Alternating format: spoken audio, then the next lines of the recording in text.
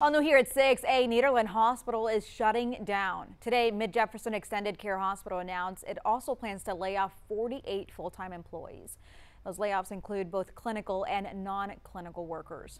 The president of Priority Hospital Group, Mark Rice, says they're being forced to shut down because of public health emergency benefits that are no longer available. These benefits were created during the pandemic.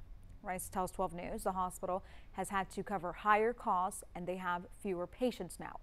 However, the Beaumont facility near Baptist Hospital will remain open.